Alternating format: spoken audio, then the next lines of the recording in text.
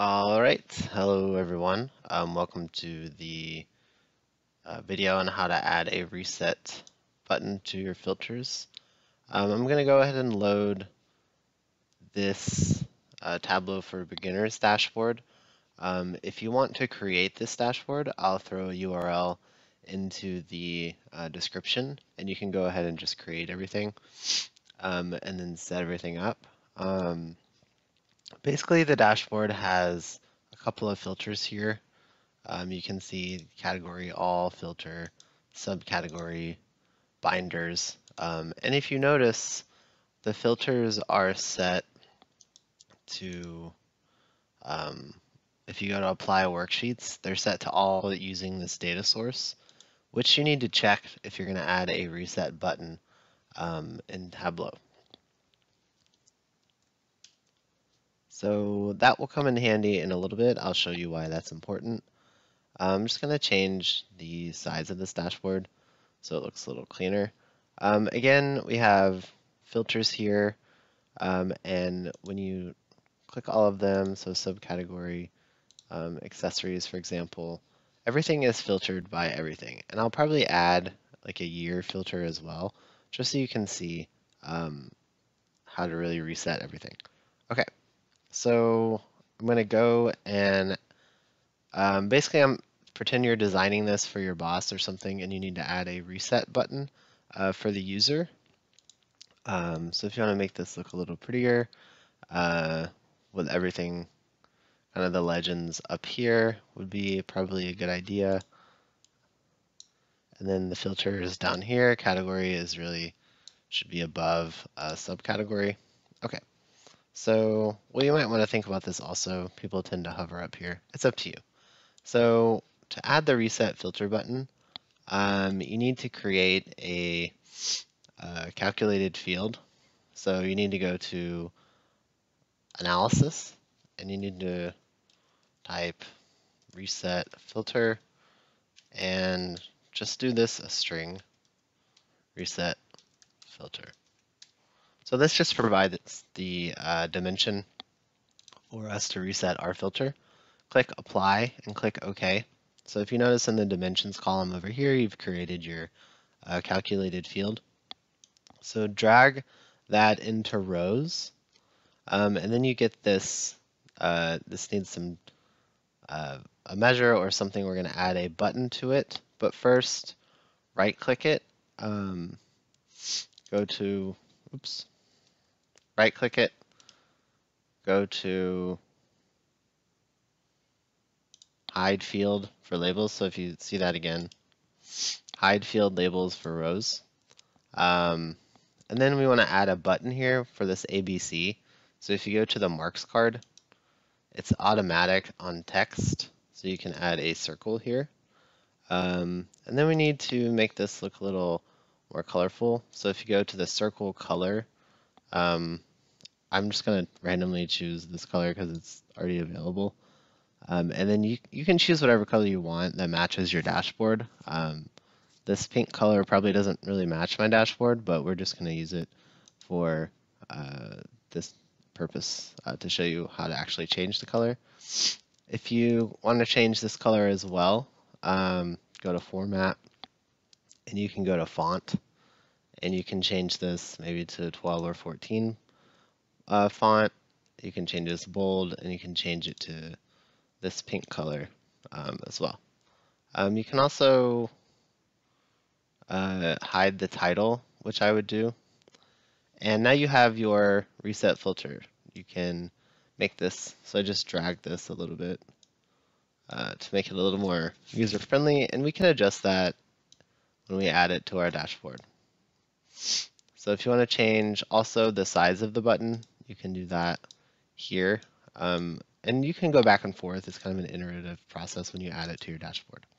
So go to your dashboard, click out of this format window, and I forgot to name this sheet. So if you want to go back to the sheet, name it reset filter or something like that. Go to the dashboard and then drag this over to wherever you want the button. So if you want it under the filters, you can go ahead and do that. Now it's going to show the title of the sheet here. So every time you add a dashboard, it shows whatever the text is right here for the title. So just right click on that and say hide title. And then what you can do is go up here to fit. If you click in this little the reset filter object, you can go to this down arrow, go to fit, and then fit width or fit height or fit entire view.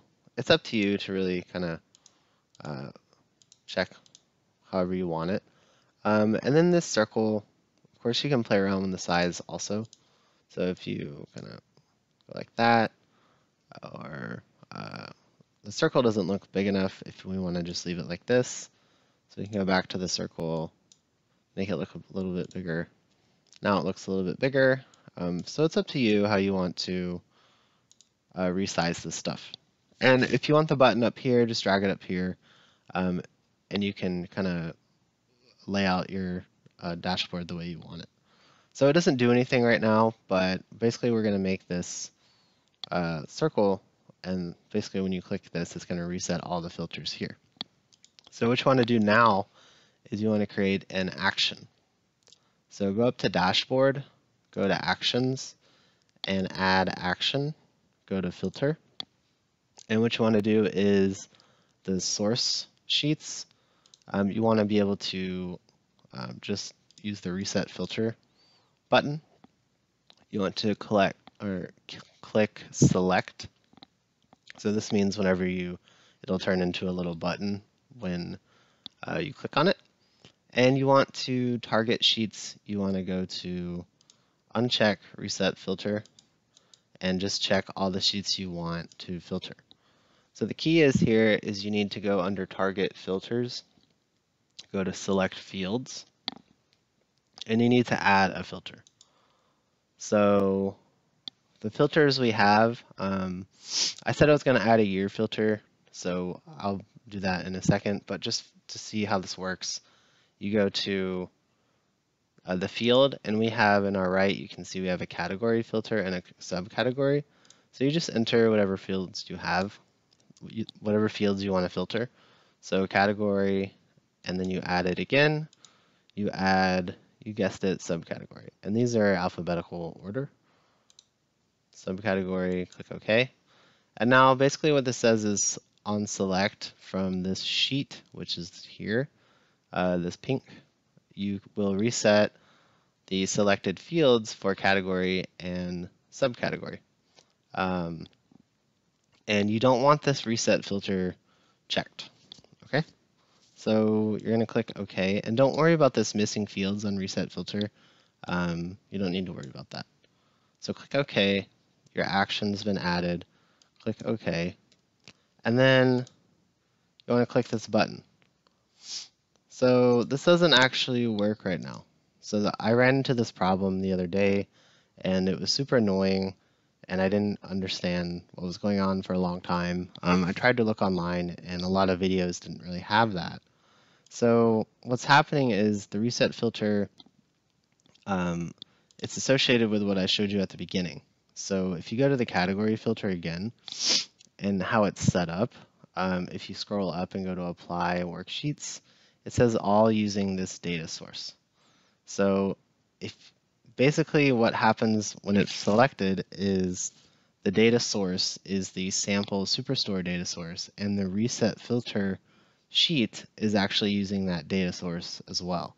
So the reset filter button won't work if it's filtering basically itself. So you have to basically go to apply worksheets. You have to select the worksheets you want to filter, like I said, and you can't filter the reset filter worksheets or it won't filter anything.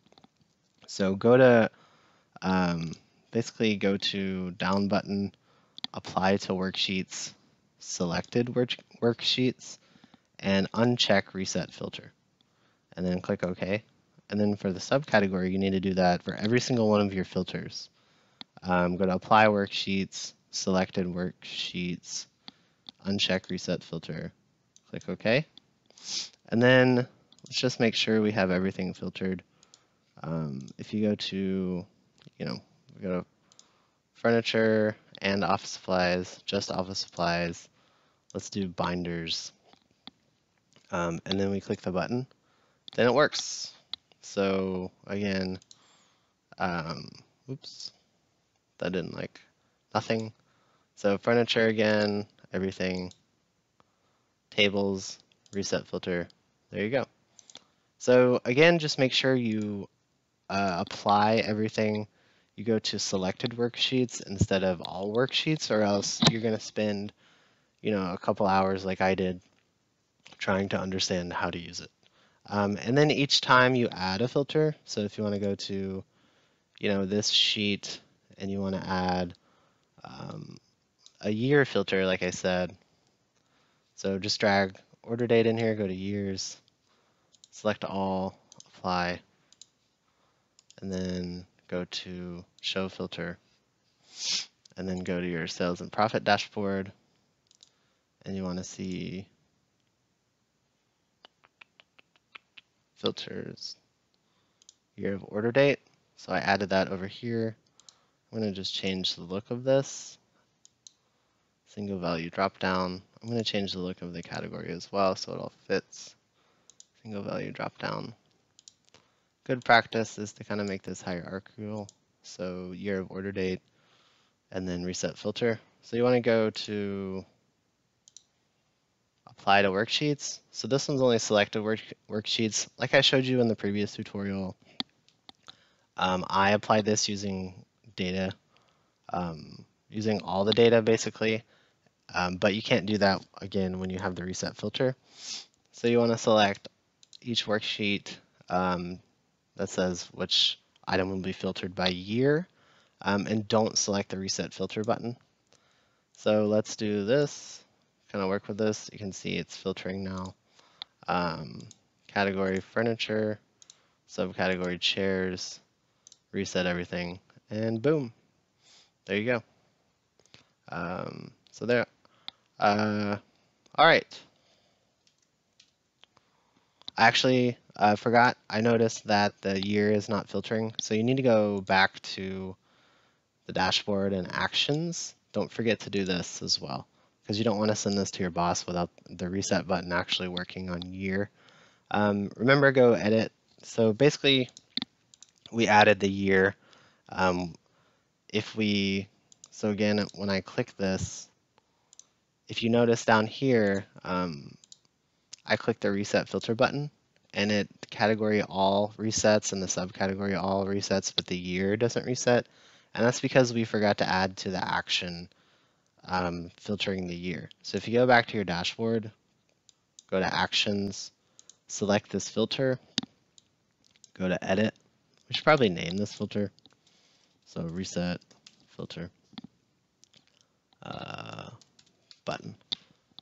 And all we really need to do now, because we already set up everything, is go down to target filters, go to add filters, and then go to order date and year. So this will add the year to our filter list. Click OK, click OK. Now let's see if everything works. And fingers crossed, and it worked. So there you go. Reset filter button.